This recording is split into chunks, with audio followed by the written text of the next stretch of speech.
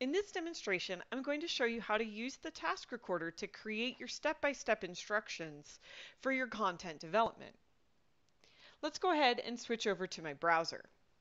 Here you can see I've already got Dynamics 365 for Finance and Operations open. It's important to note that I am using Google Chrome as my browser, and I've installed a special extension into my browser to support the capturing of screenshots. This extension is only supported with Google Chrome and not with other browsers.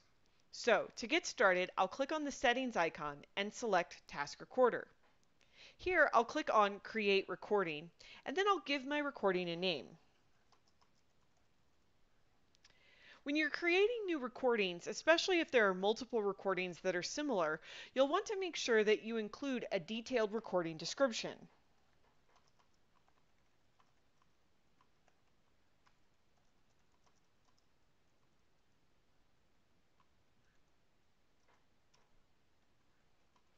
Once you've entered in the detailed description, make sure to select the option to capture screenshots. Again, this option will only be available if you're using Google Chrome and you've installed the extension. So I'll go ahead and click Start. You can optionally start a subtask. This is useful, for example, if you're going to be completing multiple steps or multiple sets of steps. For example, when I create the customer, that could be one subtask, and then adding addresses to my customer might be a second subtask, and adding contacts to my vendor might be a third subtask. This is an optional step and not required. I'm going to go ahead and navigate into the All Customers form. You can do this by clicking on the navigation pane and navigating to it naturally, or by searching. The system will automatically record the full steps of exactly where you navigated through the search or through natural navigation. So I'm going to go ahead and click New, and you can see that as I click, the task recorder is recording the detailed steps here. I'll go ahead and enter a customer account number because in my demo data, I do not have a number sequence configured. In situations like this, you may want to use the edit icon in the task recorder bar to allow you to type in more detailed instructions.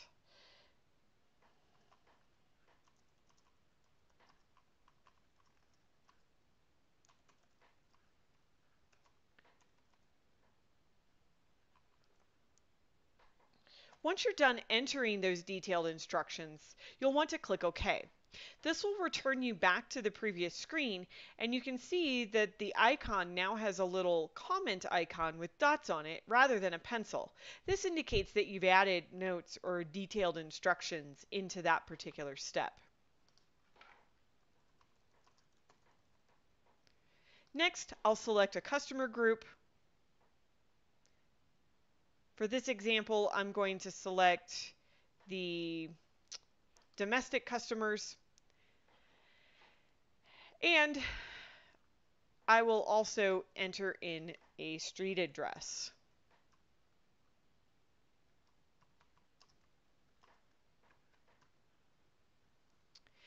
You can go back and edit any of the previous steps that you've done. So for example, if I want to add more instructions about which customer group they should select, I can use the pencil icon again to add in detailed instructions.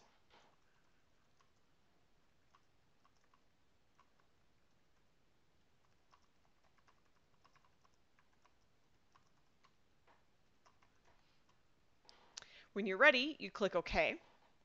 I'll go ahead and click Save to create this customer. And then once the customer is created, I'll go ahead and stop the recording. So I'll go ahead and click the stop icon. And now I've got a couple of options on how I might want to output my recording. I do strongly recommend that you save your recordings into Lifecycle Services. When you do this, it means that the recording with the step-by-steps you've created will be available from the help inside the system for the screen that you're on. For this demonstration, I'm going to export as a Word document. Because I'm using Google Chrome, the downloaded document will appear on my toolbar down at the bottom, and once it's fully downloaded, I can click on that document to open it. Here you can see the details, including the screenshots that were captured along the way. Now the system does automatically capture a screenshot for every single click and step, and you may want to consider whether or not that many screenshots are needed in your documentation. I oftentimes recommend using a screenshot at the beginning when you open a new page, like you see here, and then the secondary screenshots are not necessary, and I'll just have the screenshot at the end. So I can enable editing, edit this document, and save it and use it with my content development. Another thing that I strongly recommend is bolding the user interface elements. So the outputted Word document does not do that bolding for you, so you can highlight that text and then make it bold. Anything that you click on in the user interface is best practice to bold. It makes reading those instructions later much easier for the user. I'll go ahead and close this window down and come back. You'll also notice some additional options where I can save this to my PC. If you save the option to your PC, you can go into Lifecycle Services and create a new node in the Business Process Modeler automatically. There's also an option to save as a developer recording. If you're ready to make another recording for another process, you can simply click on Return to Main Menu. And then you will have the ability to start creating a new recording.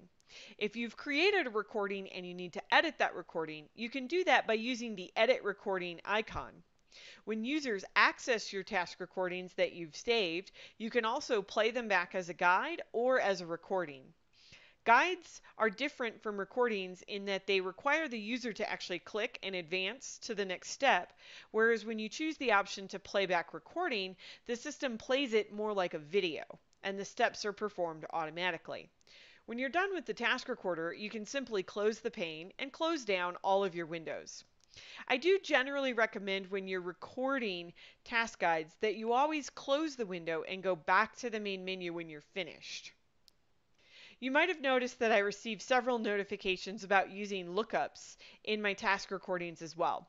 It's always a best practice when you're using lookups in a task recording that are intended for a task guide or for the regression suite automation tool to always open and select a value from the lookup rather than typing the value in directly. So I'll clear all of my messages, and now you've seen how you can use the task recorder to create step-by-steps for your content development.